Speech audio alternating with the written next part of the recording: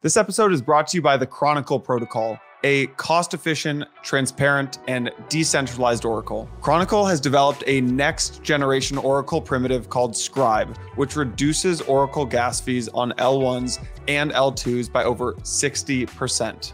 You'll hear more about Chronicle later in the show. All right, everyone, welcome back to another episode of Empire. We've got Ram, CEO and co-founder of Lumina Wealth, joining us. Ram, welcome to the show, man. Thank you for having me. Big fan of the show. Glad to hear it. So it's funny. So we were talking earlier before we recorded about kind of frauds within frauds and the Blockworks website. Someone created this duplicate Blockworks website and put up this fake news story. But to do that, they had to do another thing and frauds within frauds. And we are using this episode to talk about a potential other fraud within a fraud, which is Genesis, DCG, and everything that is kind of unfolding as we see it today. I think a lot of eyes are on this SBF trial right now, but you've been shedding a lot of light on Twitter on what's happening with DCG, Genesis, Barry Silbert, and the like. So maybe you could just set up this conversation with the cast of characters, basically. And really what I'm curious about is like, who owns what and how does the money flow? And then we can drive this conversation forward. Terrific. So it starts off with a digital currency group founded by Barry Silbert. It's a blue chip storied institution, and DCG has a number of subsidiaries, the main character there being Genesis. Right? And Genesis is a prime broker. They extend loans against digital assets.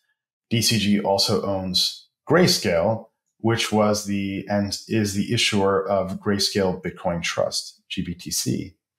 DCG also owns CoinDesk and has investments in dozens of startup companies. Cool. Perfect. Easy. So take us into when you first started to get kind of spidey senses that this was not unfolding in the right way. Sure. Well, I'll start by saying, I'm a creature of the financial crisis. I graduated school in the 2001 recession. And the reason why that matters is that a lot of what we see crypto doing today is speed running history. And what we saw in 2008 was non-banks pretending to be banks. So you had companies like General Electric funding via commercial paper markets and borrowing short and funding these long duration assets. And investment banks were doing the same thing. And so that was really the pattern match to the present day. So Celsius and BlockFi and Genesis, I was looking at that. I said, oh, the pattern is back. It's non-banks pretending to be banks. And this pattern happens roughly every 10 years, by the way. It happened in 2001 too. So that was one. So I was primed to spot this, if you will. And previous to Lumina, I was the head of crypto at Cross River, which is a bank. And so in that capacity, I wanted to extend loans on digital assets. Except when you're a bank, you have FDIC insurance. You've got a lender of last resort. You've got the risk management systems. You've got the counterparty risk systems in place to do it responsibly. And we couldn't find any good loans to make because of just the weaknesses in the underwriting and not being able to, quote, perfect your security interest when you make a loan. And so that's what oriented me towards these issues. And then when Mike Morrow, I believe it was early July of 21, said we, quote unquote, shed the risk, I replied in his tweet there, I said, how exactly? Did you sell the loan and recognize an impairment on your balance sheet? Did you write a CDS transaction, which ultimately means you're paying for the fair value of the losses? How exactly did it happen? And there was no clear answer to that innocuous question coming just from a place of curiosity. I was trying to understand what happened. And that's when I said something doesn't make sense here. And I stayed on the hunt. So one thing that's become really obvious now looking back in hindsight is the interconnectedness of capital markets and crypto. And at the heart of all of this connectedness oftentimes was this widowmaker trade, was GBTC, right? So GBTC, the Grayscale Bitcoin Trust, was one of the first regulated entities that allowed ordinary investors to get Bitcoin price exposure. And over time, over years, trust turns into this behemoth. And there becomes all these kind of players and funds and actually companies as well, making these big, massive, like leveraged bets on GBTC. And that turned into what is kind of known today as the Widowmaker trade. So I think it would be helpful if you could almost set up what is the Widowmaker trade and how did that lead to a lot of the things that we're seeing today? Great question. So here's the background. As you pointed out, GBTC had a premium to the NAV of the underlying Bitcoin. And it was a trade that motivated players like BlockFi and hedge funds like 3 Arrows Capital to do the following sequence. They would buy Bitcoin spot, and then they would notify Grayscale their intention to deliver that. And that trade would enable them to lock in the spread between the traded price of GBTC versus the NAV. And that premium was 20% to 50%. And that trade, just for BlockFi, made well over $100 million. And that's just one entity. So 3 Arrows Capital and others did the same thing. It's a form of a carry trade because you can't hedge out your risk. You are taking risk that the spread is stable and at least remains positive. So now, as Coinbase was approaching its IPO, that spread started to narrow to zero and then flipped to negative. And that kind of makes sense because Coinbase is an alternative way to mainstream access to digital assets. So that spread flipped to negative. It fell down to 10% to 20% discount to NAV. So now hedge funds like 3 Arrows Capital said, hey, we believe this discount is going to close. And they and other hedge funds started buying that discount. Now, where it went wrong is 3 Arrows Capital was borrowing from Genesis to execute that trade. So they had a levered carry trade position that was put on. And of course, the demise of Luna and then with spreads blowing out further caused 3 Arrows Capital to default. And that set in chain a series of dominoes that led us to where we are today.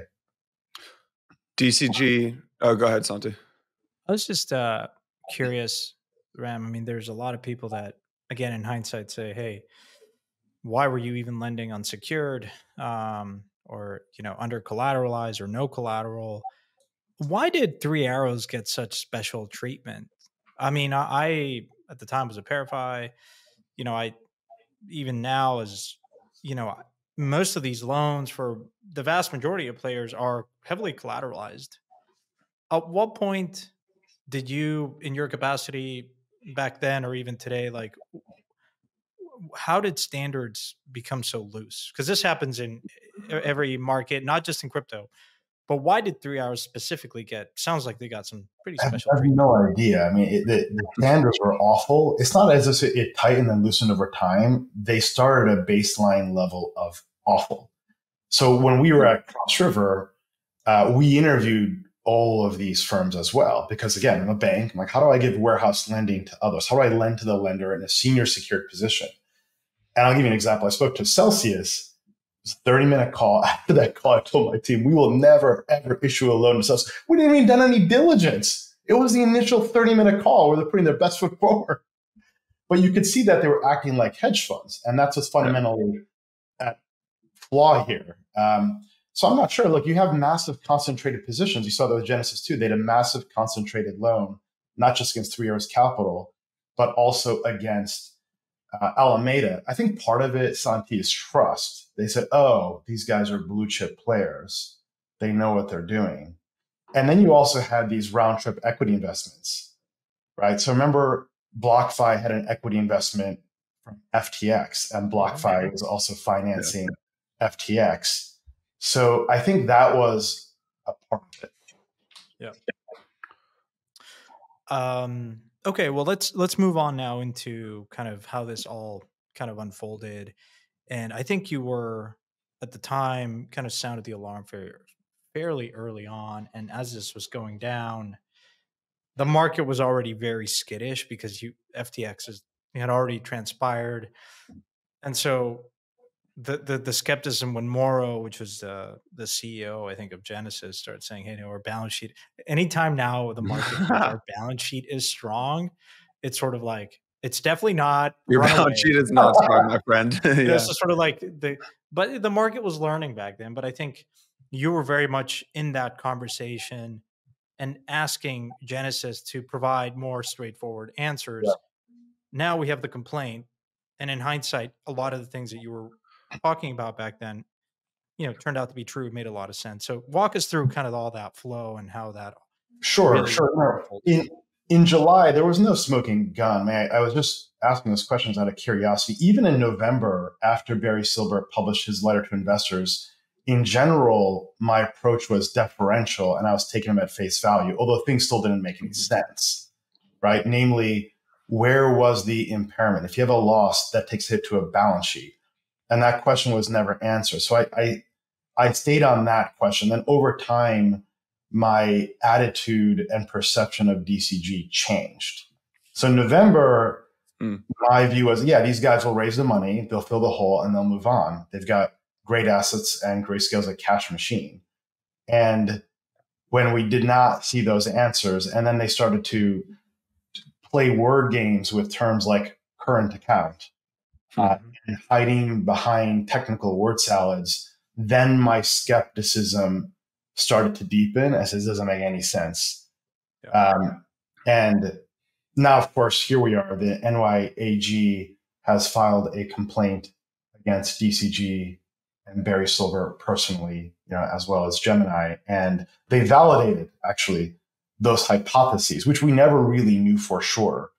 And it was great. It was definitely satisfying to see that. But I'll tell you this, when you make a public observation that could jeopardize someone's business, you are taking the risk of being accused of defamation.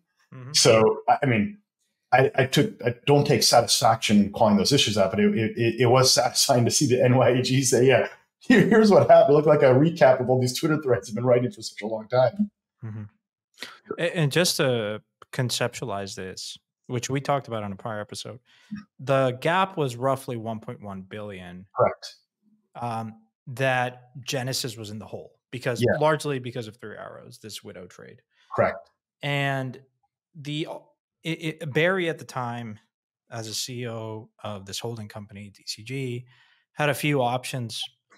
One was personally guarantee it, plug the hole. He's probably worth a couple billion back then. I don't know how much now, but he's done incredibly successful for himself. Right. He has multiple other business lines. You could take a view on the stream of Grayscale, which is a golden goose, and use some of that to, go to someone like Apollo, some hedge fund, some venture fund, and say, hey guys, we're in a tight spot. We need some rescue financing. Help us survive this patch. Right. He didn't do any of that. He basically just pretended to plug the hole through a promissory note that had 1% interest and repayable and sort of what is it, 10 years or something like that, which was intended really to dress it up and provide a false sense that the balance sheet was sound, but it wasn't the case, as we now learned specifically to a complaint. Before we even dive into all of the mechanics, let me ask you, if you're in Barry's situation, what would you have done then and there? Yeah, it's a phenomenal question. I've actually been trying to sort that out. And my first reaction was to say, certainly after the demise of Three Arrows Capital, when Genesis clearly had a negative equity position, that's come out now, would have been to let Genesis default and go into bankruptcy. Genesis was a subsidiary that was wholly owned, but they could have cordoned off the liabilities. And that's that. But here's what we learned in the NYAG complaint. What we learned is that DCG and Barry himself was personally directing Genesis to refinance its loans. And therefore, the reason I allege that DCG did not let Genesis just go into bankruptcy and protect the mothership is because then Genesis would have called in the loans and not refinanced DCG, and DCG didn't have the cash, right? So that was a puzzle that finally was answered last week. Now let's back up from there. Like, well, how do you avoid having been in that position? Like, what's the what's the root cause learning? The root cause learning would be to not do the Widowmaker trade, not to borrow from Genesis to go levered long on your own product, believing your own BS that the discount's going to close. Now, could Barry have foreseen the demise of Three Arrows Capital, which was considered a blue chip hedge fund, much less the demise of Alameda and FTX, which were considered blue chip by world-class VCs? Hindsight's 2020, right? Nevertheless, it's just bad judgment. Here's another interesting story. I heard this from an informed party that worked for Barry, and he said that Barry's vision was to build the next Berkshire Hathaway. They had the cash cow in Grayscale, and they're funding new investments and build a modern Berkshire Hathaway. And Berkshire Hathaway is actually a carry trade. They borrow. That's what they do, right? They borrow. They have debt that's outstanding, well over $100 billion in debt. And they buy assets with that. They get the depreciation off the debt, and it's a carry trade. The difference is this. Berkshire Hathaway's loans are, one, they're non-callable. Okay. Two, they're investing in assets that generate cash flow that help to pay down the debt. And they're great assets that they own. Whereas what Barry was doing was a margin trade. Buffett never does a margin trade. So he had a good concept and built an extraordinary business, especially around Grayscale. But he, whether ego or believing other people around him, and he himself arguably was deceived by Three Arrows Capital and FTX. Of course he was. Yeah. They bad decisions. So for listeners, the real key here is Barry personally, I forget if it's personally or at the DCG level, did this carry trade, meaning like playing the spread at the DCG level, for sure. At the DCG level. And because of that, had he not done that, then you could have just put Genesis in receivership, go through bankruptcy, or plug the hole yourself. That's it. Yeah, Genesis would just go through bankruptcy, and after they could create a new Genesis a year later if they wanted to. It would have been fine. Wait, but didn't DCG didn't have the cash, so they needed Genesis. They needed Genesis here. That's why they didn't let Genesis go into bankruptcy. Right, because they needed the cash. Because what would happen to refinance themselves, basically. Right, because Genesis would have pressured DCG into bankruptcy. They would have called in their loans. Yep. So they borrowed. Again? If Genesis had gone into bankruptcy, DCG then loses control of DCG, you're saying? Exactly, because a trustee would take over Genesis. Like you have a trustee now, and the trustee has the fiduciary obligation to maximize recoveries for the creditors. Right. So when Genesis is not in bankruptcy, then Barry can control Genesis. That's why in July, he did not let Genesis go into bankruptcy. That's why I allege, my hypothesis, might be wrong. I believe that's the right answer though, right? He said if he can control Genesis, then he can issue orders. And he did. That's what the NIG complaint shows, that Barry Silbert personally directed Genesis to refinance its loans, and he set loan terms. That's self-dealing. Yeah. Tell us more about that. Like, so there's this $1.1 billion promissory note. Why is that so problematic here? Here's why. So the messaging from Genesis and its executives and from Barry in the summer of last year was that DCG was going to save the day. DCG put its balance sheet on the line and, quote unquote, assumed certain liabilities, end quote. Okay. Meaning they ate the Three Arrows Capital losses. That was a message designed to reassure the public and reassure Genesis's customers. Okay. But now what the NYAG complaint shows is that Barry and other executives are making comments such as, we cannot let the public, our customers, understand that we have a solvency issue. Okay. So the promissory note was a deception.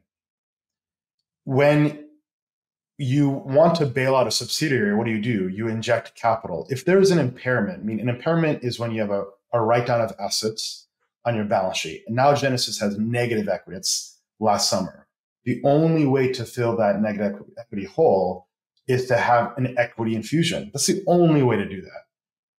And the promissory note did not do that. In fact, the promissory note borrowed from Genesis at favorable terms. Now, they didn't borrow digital assets, at least in that financing, but it was really a shell game. It was a way to swap out this bad asset that Genesis had on its balance sheet to Three Arrows Capital with this good asset called a loan to DCG. So it did strengthen technically the balance sheet of Genesis, but the promissory note's primary purpose was to deceive the public and its customers. It replaced the, as it says here in the NYAG thing, it replaced the liability with this illiquid 10-year promissory note. Correct. And that promissory note, well, what's the present value of that promissory note? It's not even equal to the size of the hole on the balance sheet. Right? If you take a $1.1 billion loan, that's not liquid, payable in 10 years, that's worth 1% interest rate, and you present value discount that at DCG's credit risk, I got something like $250 million in chain, but the whole is $1.1 billion, right? So it's a fiction that was designed to deceive. Yeah. Do you have a sense for the magnitude in the cash position that DCG was back then because they were doing this widow trade? So that's all private information. Clearly, they didn't have the funds, and that has been made clear through the NYAG report. But we know that they shoveled over $760 million in the GBTC Widowmaker carry trade. Think about that. So they had a lot of cash, but running up to the 3 Arrows Capital demise, every quarter they were doing that trade with their free cash flow. Mm-hmm. It's nuts. They took this great business, DCG, and they bet on their own product, the GPTC. What? So the discount has compressed fairly dramatically. Like it. I think at the time where this was going down, the discount was like 20-30%. I want to say. Correct. Yes. It went all the way down to 47-48% beginning of this year when crypto markets hit a bottom. It is now tightened to like, I want to say -15. The discount's like 15-17%, which is kind of like normal, sort of like largely on this news that at some point it will be converted to an ETF. Right. Was Barry, in Barry's mind, like, because we'll get to this later, but we'll involve like Gemini here and the Winklevi putting pressure on Barry. And was Barry just trying to buy time, thinking that at some point this will be converted, the premium will compress, and then you kind of like dig yourself out of a hole?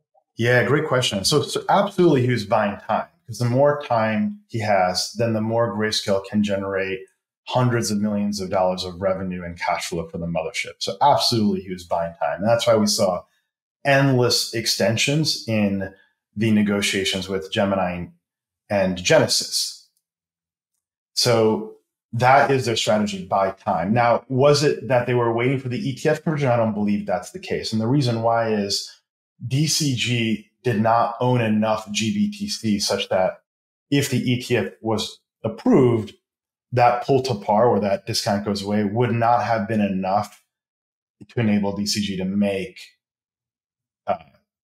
whole Genesis. I believe they just wanted to buy time so Grayscale could generate enough cash so they could pay off their liabilities. Got it. One of your recent tweet threads got a lot of attention because as the complaint was coming out and you reviewed it in short order, you said, hey, this is actually worse than Enron. And a lot of people were caught off guard and say, wait a minute, like we're so walk us through your thinking as to why that is. So Enron was an elaborate accounting fraud that the then CFO Andrew Fastow and their CEO, perpetuating in public markets. They had subsidiaries that they controlled. They had executives on those subsidiaries, like the CFO. They had self-dealing. But here's the thing about Enron. Each one-off transaction is legal on the surface. It was the aggregation of all of that together, plus the intention to deceive, that made that fraud. Okay? And they were able to get their auditors, Arthur Andersen, since no longer does not exist, and the investment bankers go along with it. They said, hey, look, it's legal on a one-off basis, every step of these hundreds of transactions. But what DCG did was beyond that, right?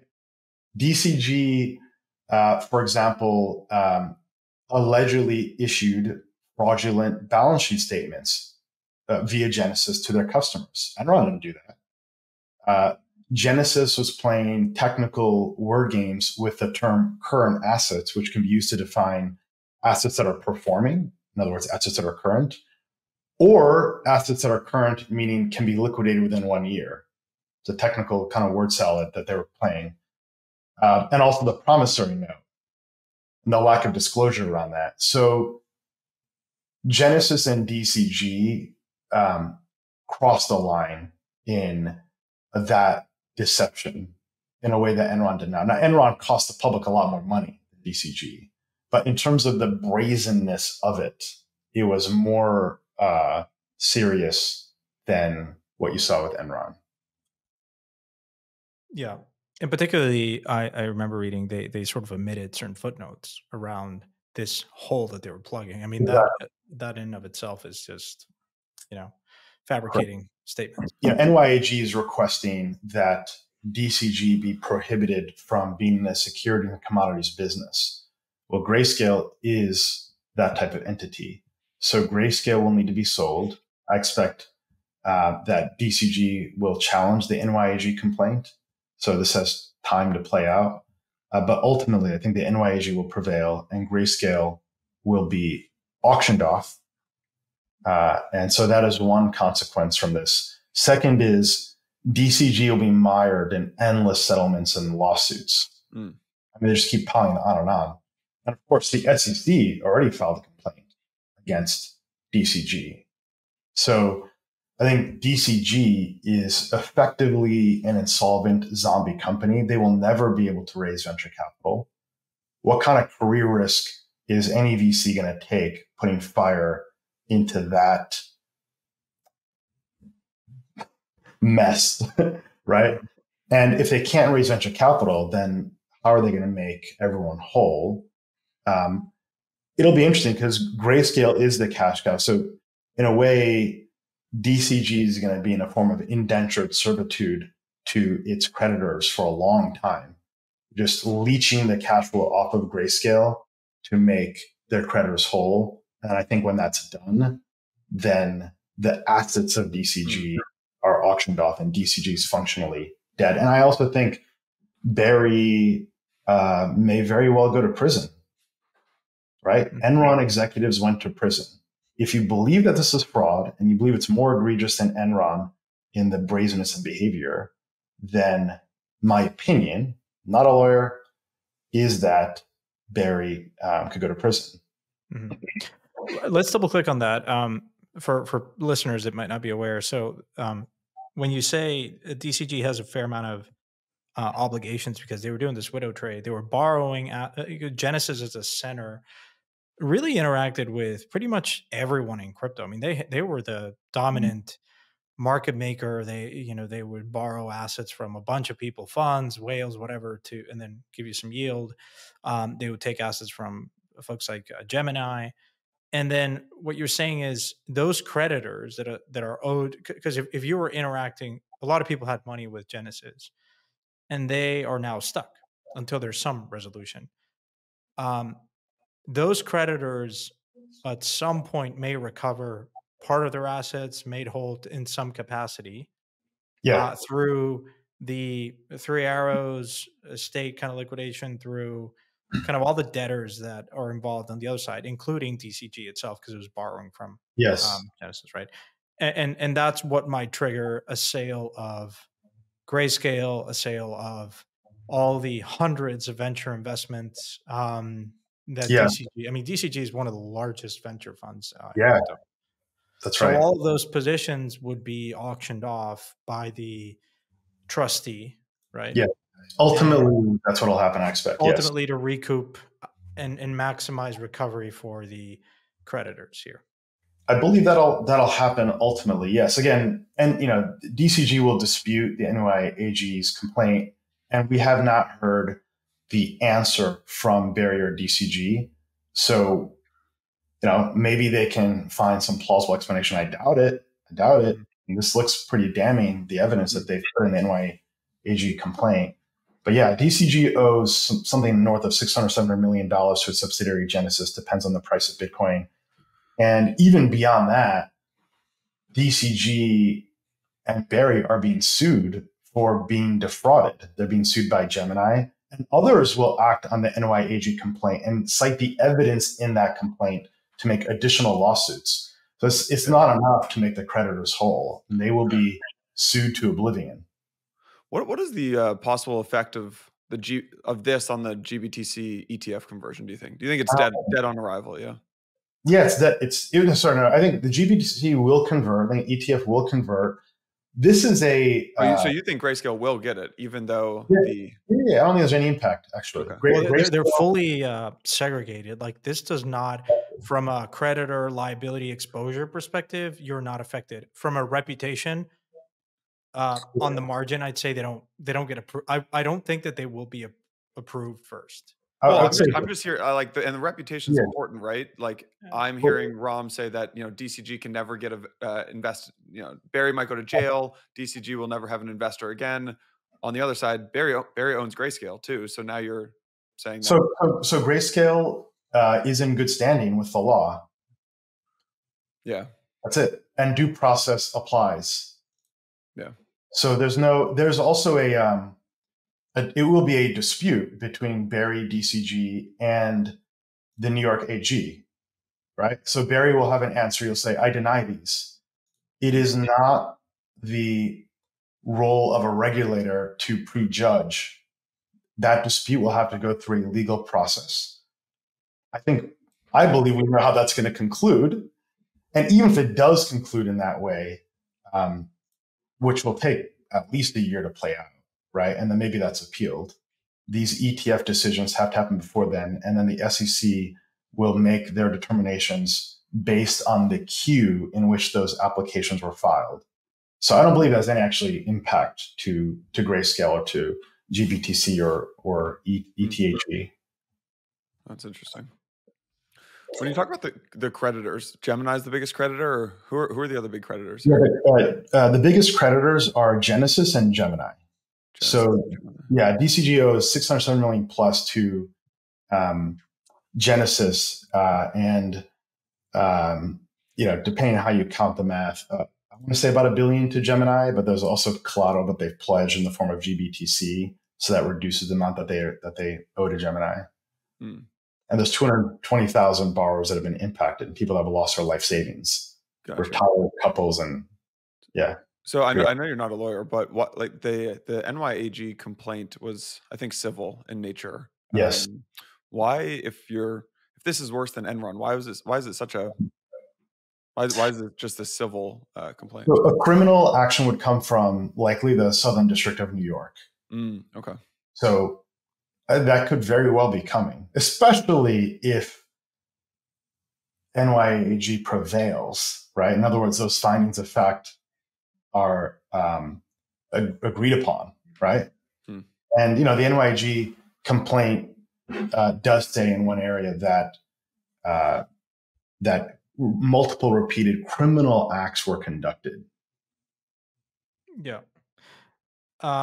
Playing devil's advocate and thinking, kind of, in what version is this not like fraud? In what version? Because Barry's statement and DCG's statement right after the complaint was, hey, we're actually disappointed in this complaint. We've tried to work with our counterparties. We've engaged with the Southern District of New York, I guess. And they were disappointed of this kind of complaint. And they said, we've been doing the right thing. We'll continue to do the right thing. We try to work through the situation. I know where you stand, but what would be a situation where that might be true? Interesting question. So let's play it out, right? So Barry would say, hey, no, we were defrauded by Three Arrows Capital. We were defrauded by Alameda. We communicated with our clients. We should have done a better job adding footnotes. We should have done a better job defining where current assets are. Barry probably says, I did not know the CFO refused to join client calls. I did not know that the CFO and others were, having bullet points that were designed to optimize for DCG and Genesis retaining capital and deposits. So it's something like that. It's like the FBF defense, right? It's hey, we were negligent. We could have done a better job. We could have dotted I's, crossed T's, but it was fast moving, and we ourselves were negatively impacted. It's something like that. This episode is brought to you by Chronicle Protocol, the best on-chain source for cost-efficient, verifiable data. For anyone who listens to Empire a lot, you know that we talk a lot about MakerDAO. Well, Chronicle Protocol is this novel Oracle solution that has exclusively secured over 10 billion in assets for Maker and its ecosystem since 2017.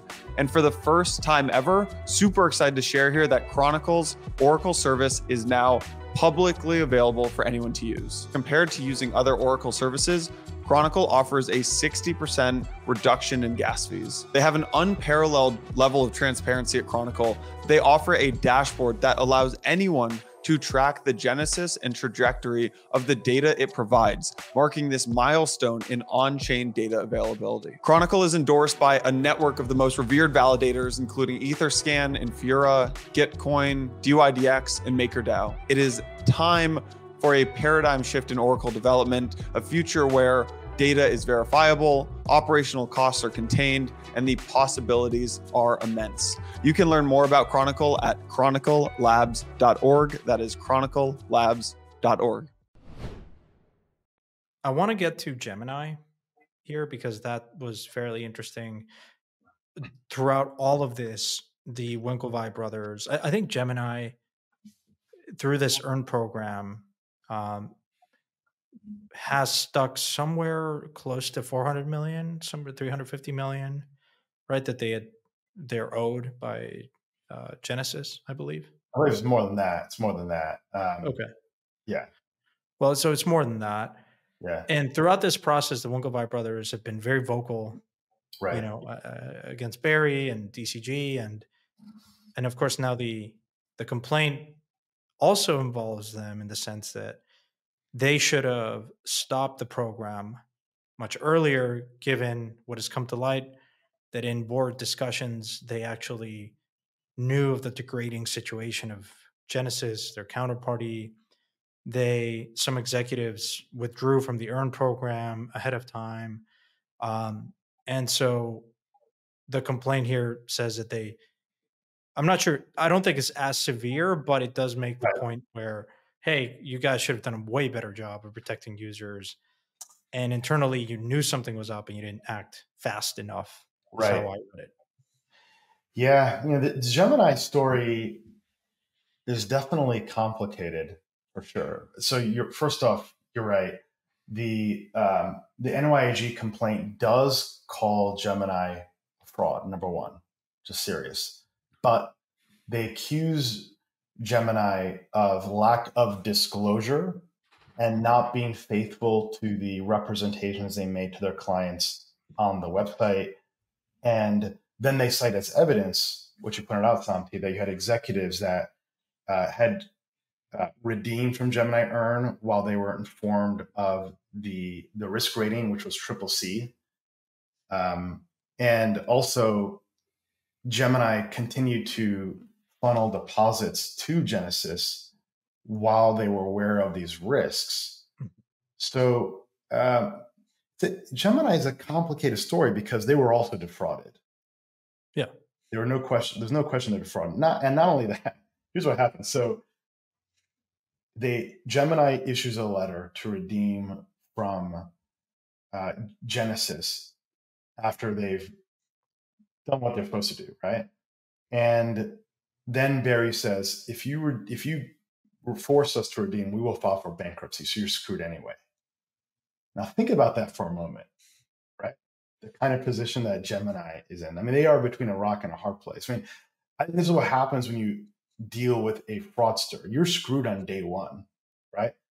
So let's say Gemini 6 months earlier had put in a redemption notice.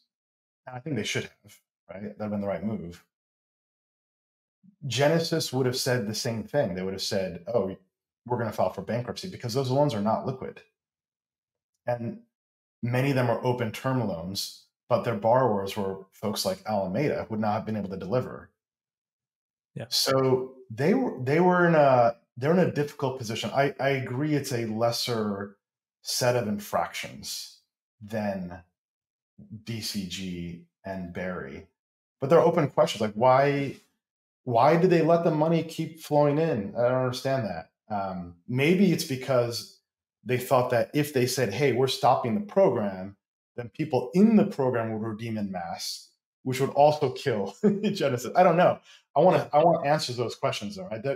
But I think something that the public doesn't appreciate is that it's not enough for someone on the board to say, "Oh, that business is as bad as Lehman," right? It's like, well, what do you do with the current situation? You've got an illiquid loan book. By the way, that board member is not an executive. Board members are allowed to have opinions. Mhm. It's definitely a bad look for sure. Yeah, but Also, people are allowed to redeem from programs if they would like, but clearly the people that did that had asymmetric information that the public did not have and the public should have. yeah, you could have argued that they were triple C. They had an internal rating system. You could have argued that that system and that rating scoring system was off from day one. Everything is triple C in crypto, guys. Like there's smart contract risk, there is Yeah. volatility risk, there's just illiquidity risk, like everything compounded and stacked on each other. You could argue it's like junk status. What I'd also want to know is that triple C rating, it looks like they arrived at that after the program had launched. Yes, because they initially had it at triple B and then they downgraded to triple C because crypto prices were, they were largely looking at crypto prices and said, okay, gosh, this might really lead to a situation of impairment. Right.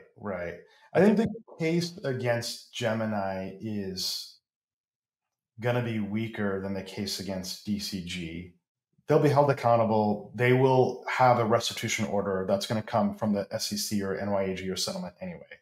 So I think that'll help Gemini earn. But the punches they landed on DCG were much more damning. Right? These complaints have a lot of storytelling going on in there too, right? I mean, they're trying to make a public case. For example, they'll say, and no less than 1 year later, it was found to have a triple C rate. Well, no kidding, crypto fell apart. So that's not an indictment. That's just the nature of the business. And of course, it was a bad decision to have these programs to begin with. Yeah. The other part, I think, where that case is weaker and they allege securities fraud, they say, look, it's an unregistered securities offering. And that part of the law and regulation is very vague. Look, there are people that raise money for like a Hollywood film. They earn a finder's fee. So they're raising money to invest in a project where their success is based on the efforts of others. All the criteria, the Howey tests are met. The SEC doesn't take enforcement actions against people that raise money in finder's fees, right? It's a legitimate gray area. And I saw this with companies like Lending Club and Prosper in the 2008-2009 cycle. They were crowdfunding dollars to invest in loans to consumers. And then the SEC said, oh, that's not a loan, that's a security. So when is a loan, and when is a loan in a security? Yeah. So we talked about kind of the different outcomes here. What are you mostly paying attention to in terms of second order effects? We've talked a little bit about, they have a huge venture portfolio. They have multiple other units. In crypto, we always talk about the contagion of stuff. How do you, play that out for us? I don't think there's actually much contagion. I really don't think there's much contagion left. I mean, there's some smaller offshore exchanges that may have credit risk issues, but they're not in a chain of contagion. That's one. Notwithstanding what text going on with Binance, I don't know if anyone knows. So let's get that cleared out there. Yeah. Once you figure that out, let us know. Right, exactly. So that venture portfolio is going to cause markdowns in the secondary markets, right? So would you rather invest in a new crypto startup or own a chunk of Foundry or Luno at a big discount to their initial investment price? I'd rather do the latter. So, I think that could have a negative effect on venture markets. Of course, you're seeing that across all of venture. You're seeing that in the fintech venture. You're seeing that in every market. These dislocated secondary sales and markdowns are happening. So that's one. Number two is Michael Sonnenschein gets a promotion. He's actually a winner of all this, right? So he's the CEO of Grayscale. They'll get spun off. Yes, they'll have to cut the fees to make it more economical as more ETFs come online, but he doesn't have to report to Barry Silbert anymore. Not that there was any negative relationship there, but yeah, he's set for life. Michael Sonnenschein's doing all right. Sonnenschein walking away. Fellow Emory guy with me. Well, funny, he was at FIG. We were both JP Morgan investment banking. He was a year, I think he was a year ahead of me. And he was in the financial institutions group in the investment bank. And so we kind of, yeah. Interesting. Yeah. Third is, you are seeing startups saying, hey, we're going to do this the right way, right? So you're seeing the rise of startups trying to do decentralized prime brokerage, which is what the business of Genesis was. And you're also seeing startups trying to do just classic prime brokerage. Goldman is entering the business. Goldman is now financing Bitcoin and Ethereum using their balance sheet. That's how it should be, by the way. Goldman has like a credit rating for prime brokerage. I'm very critical of Goldman in other areas, but that's what you want to be seen as a counterparty that's issuing loans. Yeah, definitely. So the winners here are maybe potentially the folks that might be able to pick apart the venture portfolio by cents on the dollar, folks that might, maybe a Fidelity, BlackRock that might buy Grayscale and just bootstrap their ETF. BlackRock won't buy that. BlackRock's, I don't know who's going to buy it. It's not going to be a name brand that buys this thing because of reputational risk, and they can build it themselves. Well, you just buy the depositor base, right? I mean, and the whoever buys them is going to inherit all the lawsuits too. So they're not going to, even those lawsuits at the DCG level, it's just the reputation alone, the brain damage. I thought you could carve that out, like when Credit Suisse bought UB, well, other way around, right? So how would that work though? So say they auction off. It's possible. Like Grayscale so far is clean, right? Yeah, they're clean. I don't think they have any. And you can make a provision in there where the price reflects, Maybe. I think there's a lot of brain damage, reputation risk. I think BlackRock's like, look, we have our docs. We know how to go do this. They already filed their docs. They've got the right vendor ecosystem in place. Who are the other? By the way, how would you value Grayscale? Grayscale, I would look at their cash flow stream and then assign a multiple to that. So a couple pro forma for conversion, because the management fee is not going to be what it is today, right? Correct. So I'd assume that steady state bips are closer to 30 to 40. They'll probably try to land at 50, but their ETFs in Canada that have 30 bips to 40 bips. And if you're not competitive, then you lose assets. It goes to someone else. So, they probably have an efficient operation. So 30 bips times whatever the remaining Bitcoin that'll be held is. Right now, it's north of 10 billion in terms of Bitcoin value, with a dozen to 2 dozen ETFs coming online inevitably. And there's over 20 applications, right? Mm-hmm. So you're going to have a market share game unfold. And there's a lot of animosity towards Grayscale. Like, that brand is very sour. So I think they're going to lose a lot of AUM. So I don't know, let's say it's 2 billion times 30 bips. Can we do the quick math on that? Yeah, that's fine. Yeah. On their ongoing income. But here are the other losers, folks that invested in DCG. 6 million of management fees? Seems too low. Maybe 60 million. Sounds about right. 60 sounds about right. So Michael Sonnenschein will do well. He's okay. Yeah. Ron, when you said that their portfolio, so they have DCG owns a couple of companies like Luna and Foundry and stuff, and then they've made about 120 investments out of their venture arm. Correct. I would push. I don't think their venture arm is going to get impacted. Like I don't think the 120 portfolio companies are going to get impacted. It's just one less company on your cap table. Right. I mean, they were largely minority investors in many of these companies. Those companies will continue to operate, do what they're supposed to do. Right. It's just you're saying it's more like the Lunos Foundry is actually the largest Bitcoin mining pool, I think, right now, and I'm pretty sure in the world now. It's always been number one, number two. Yeah. Right. So their stock will be sold and auctioned off by DCG. That doesn't impact those companies directly. Well, there'll be a mark on that. That's probably a discount to their true value because that whole portfolio will be sold. So it's going to impact venture markets. Also, equity investors in DCG. So DCG did a round in November 2021, which is top of the market at a $10 billion valuation. Those equity investors are going to get a zero. I was looking at buying secondary way before that at like a 2 billion, then 3 billion, and it was always Roford. The company was always buying back, and Barry was super, super protective. But the thesis was just that it is like can be a Berkshire Hathaway. It has multiple business lines, great venture portfolio, and even if you did some of the parts, and we did a whole sensitivity analysis on like even if you ascribe zero value to some of the units, like it was still like Grayscale alone was it is a great business. Oh, absolutely. It's a phenomenal business. And you know, what's interesting is that Barry never sold shares. In fact, they were buying back shares from investors using the cash. They're roofing always. Right.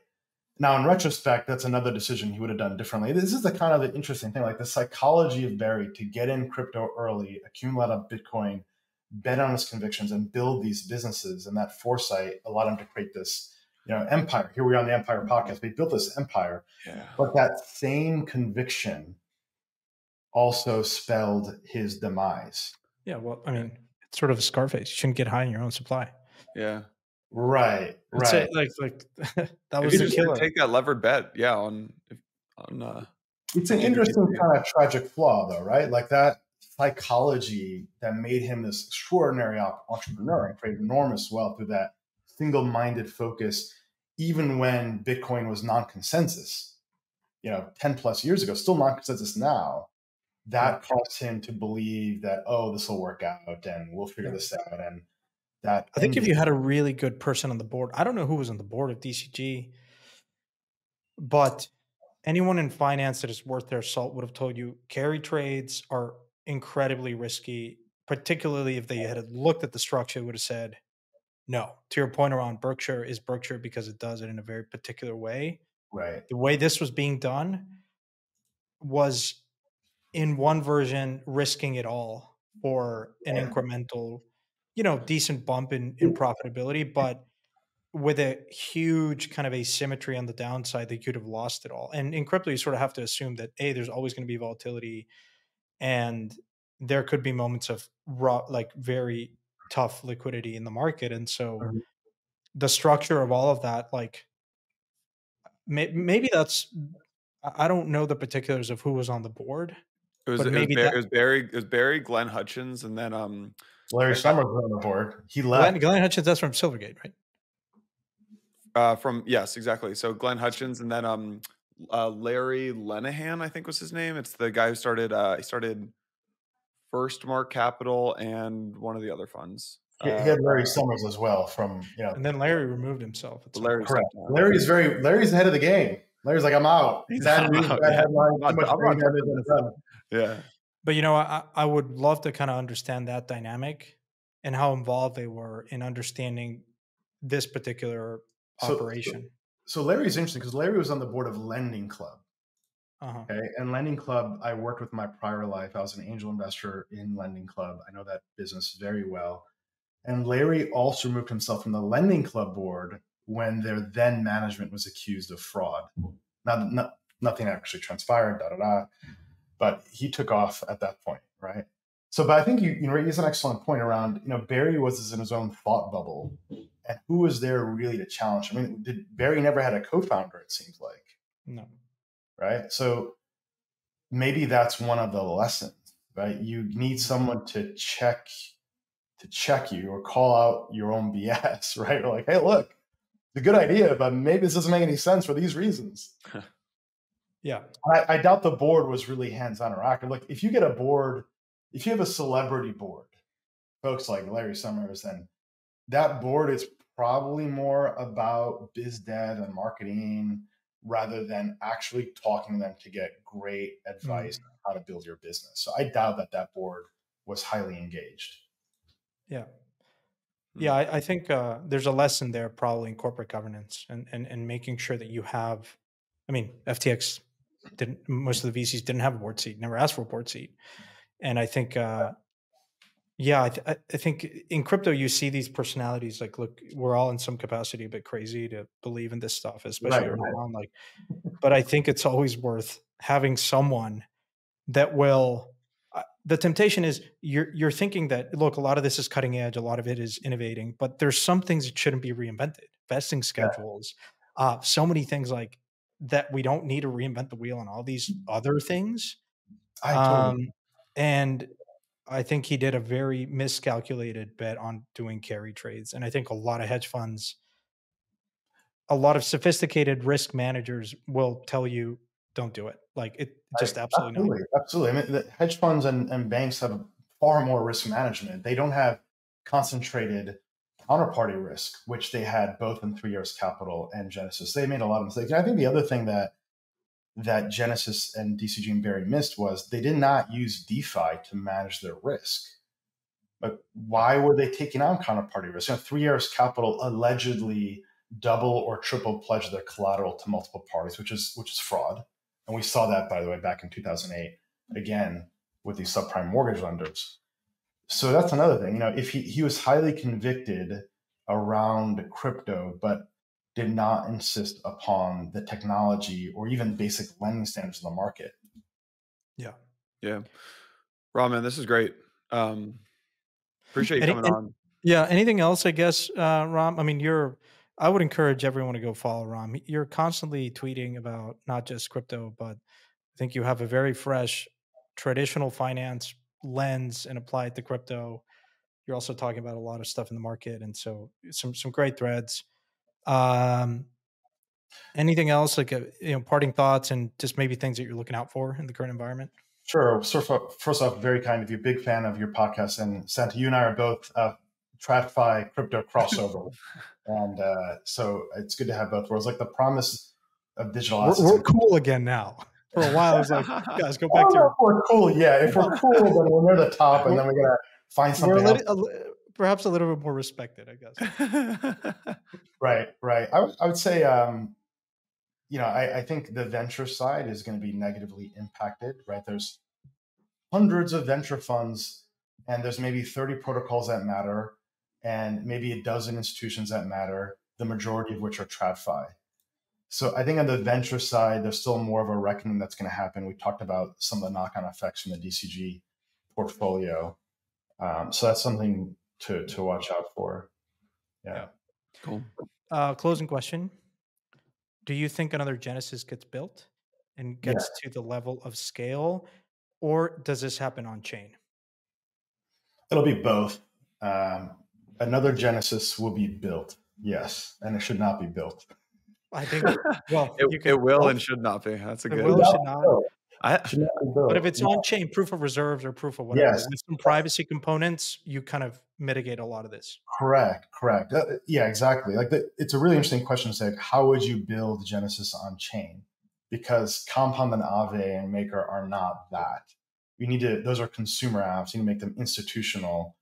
And that's a big lift, right? You need an app that can do a UCC filing. For instance, that's just one element. I've talked to Stani about this, by the way, and because the key feature that someone needs to build on chain is delayed time lock liquidations. Because it's nice when Genesis can call you in March of 2020 and say, "Hey guys, you need to refill your collateral 3 times." I had to refill collateral 3 times that day. And in Aave, you get immediately liquidated, and it's high gas. And I think you can build in some logic at the smart contract level, because I think a lot of funds appreciate that, and I think that it's not perfect, but just that feature like that would kind of move the needle, I think. I agree. That's another feature you need. I mean, there's a lot you have to do. For example, Genesis is financing Sol, which did not have a deep liquid market. Right. So your eligible collateral, what you're lending against, has to be deep and liquid. You need to have the ability to integrate with Bloomberg terminals. There's something called like a fixed protocol where trades go through, so TradFi can access it. You need a liquid loan market, meaning you can't be the only game in town. In TradFi, you have corporate loans that are issued, and the 3 of us can't buy those corporate loans off of Schwab. But those corporate loans do trade from one bank to another to the hedge funds over the counter, and there's standards that enable that to happen. and the custody framework around that. You can custody on chain here, but look, this can be built on chain, but it's a multi-year effort that's required. It takes industry standards also. So does that make you a tokenization bull or a skeptic? Yeah, I'm a big tokenization bull. I think tokenization is one of the promises of digital assets, because what do banks and exchanges do? Banks and exchanges intermediate between two parties. One, they exchange value that's represented in a ticker, which is a pointer to a legal contract, which is a claim on assets and cash flows. And you can do all of that on chain. And if you look at the risks and the issues in the 2008 crisis, a lot of that centered around counterparty risk. Counterparties didn't trust each other. Counterparties have balance sheets with holes in them. And, digital assets, DeFi, blockchain, crypto. Transparent, 24/7, 365 collateral. Exactly. So yeah, no, I agree. I think tokenization is an incredible opportunity, and certain chains like Ethereum, I think, should benefit from that, but also, other chains like AVAX, maybe Stellar, etc. as well. Nice. Well, Ram, I will leave it there. I would love to bring you on down the road to talk about tokenization, maybe and applying that traditional finance lens. But it's been a real treat. Thank you so much for. My pleasure. Always a pleasure. Thank you both. Yeah, thanks, Ram.